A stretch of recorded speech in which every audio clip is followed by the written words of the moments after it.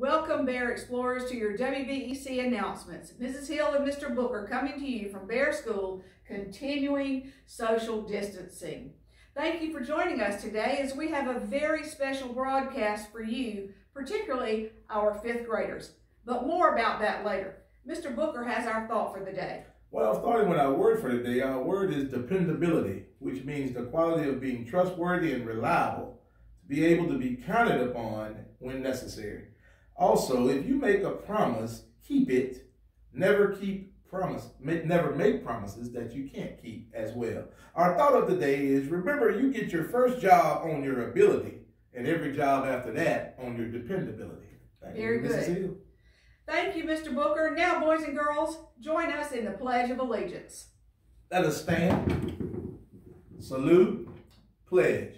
I pledge allegiance to the flag of the United States of America and to the republic for which it stands, one nation, under God, indivisible, with liberty and justice for all. You may be seated.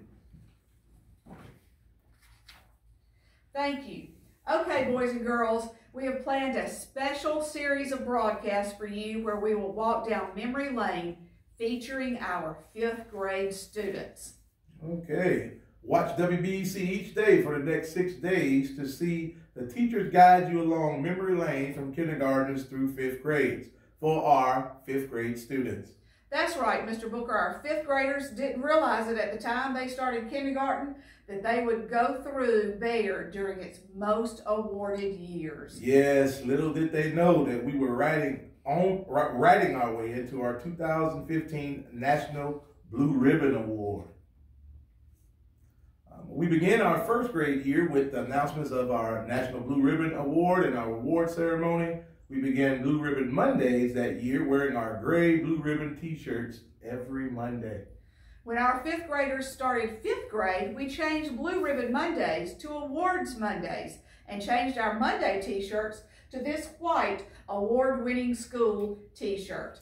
Yes, what a joy to celebrate all of the awards Bear won as a school during our time as fifth graders, starting in kindergarten through their fifth grade year. Each year, we participated in Civil Air Patrol ACE program. ACE stands for Aerospace Connections in Education. We received an award and a check for our ACE program directed by Civil Air Patrol and Mrs. Seeley in the Science Lab, Coach Reynolds during PE, and Mr. Booker during counseling. Yes, we became an Alabama Bicentennial School under the direction of Ms. Bonakowski, our art teacher. Being a Bicentennial School was a special award celebrating 200 years of statehood for the state of Alabama. We were awarded a National Award of Merit from the Magnet Schools of America. That's right, 3 consecutive years of that award. True. Bear was awarded as a Magnet School of Distinction for 3 years in a row, including this year. Not to mention our PTA won awards too.